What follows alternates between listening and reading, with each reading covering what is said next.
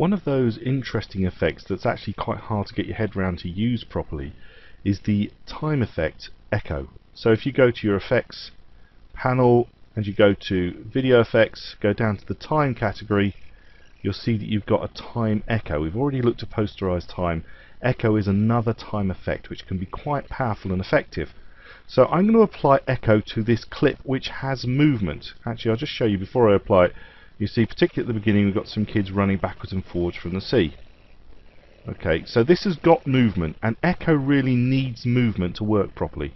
So with the clip selected, I'm just going to double click echo to apply it, and you'll see that echo has come up into my effects controls.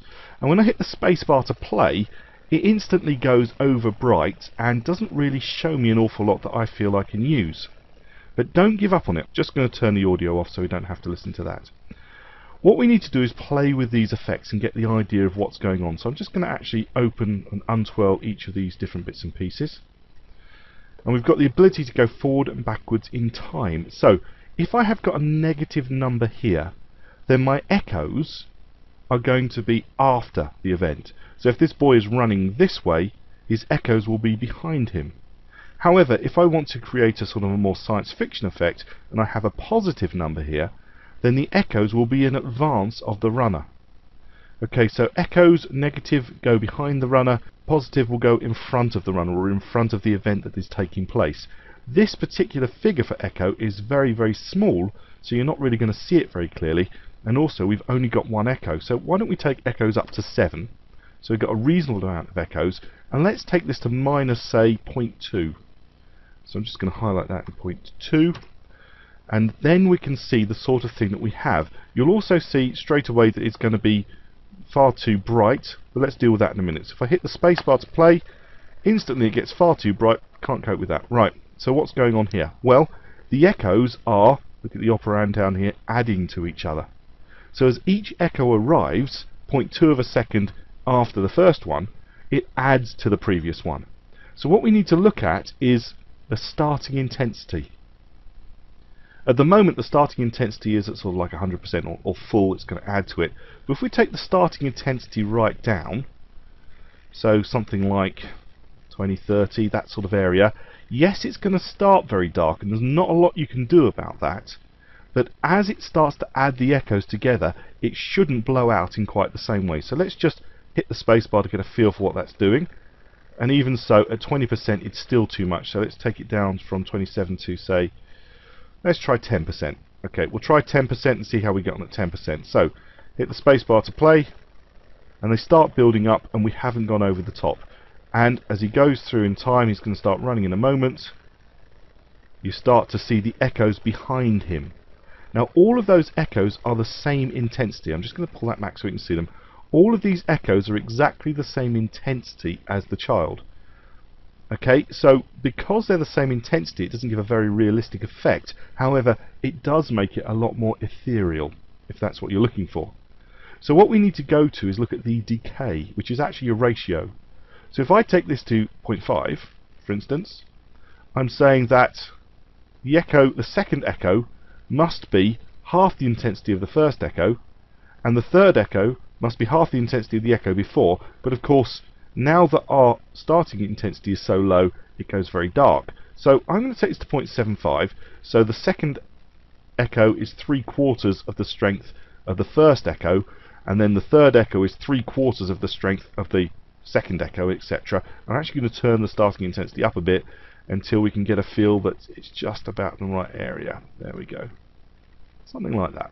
That's about right. We've actually got all 7 echoes coming through, so I'm playing with the start intensity just to the point whereby it's not going to be blown out. If I go much further it can blow out, but it's just there at about the right place. And you can see that all of these echoes are getting less and less and less as time goes by because of the decay ratio that we have. So I'll just play that through. So it's going to start off dark. As I say, there's not a lot you can do about that. It starts to add them at the ratio that we have here, and then he's going to run forward in time, and his echoes are going to follow him, and they're going to decay to a lower figure, and we get that sort of echo effect. Okay, this is quite small movement, but when they're still, notice, they seem to be a single item. It's only when they move that we actually get the effect, but when they actually stand still, they all become one solid item. You can see it with this man in the background. Every now and then he's standing still, and every now and then he's moving. It kind of disappears and reappears, which can be a very powerful effect. Now, if we take this minus 0.2 to just 0.2, 0.2, so it's positive, we go back to the beginning, we can just see the way the effects will work. So it's going to go forward in a minute, and the echo is going to start or lead the actual boy running. So the echoes go first, the boy follows. And again, that can give an anticipatory feel for how things are going. Now do bear in mind with all these things that they are animatable. So you can animate echoes, you can animate time, you can animate how these things work. If you want to turn it off, but you still want the echo effect to be applied, just animate time. Turn time down to 0. So that the effect is still there, you've still got all the different approaches that you've got, but you're just animating when the echoes actually happen to get that sort of ethereal or that surprised or unsure or uncomfortable feeling. It's almost ghostly. Okay, now you do have also these operators down here, which are kind of like blend modes, as how one blends with the other.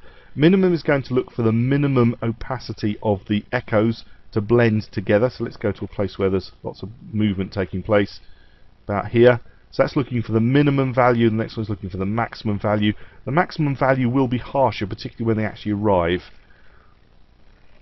And again, you're going to have to play with your starting intensity just to sort of get the overall feeling of the right brightness for the shot as you play with the different ones. And then you've got screen, which is like a less harsh version of add.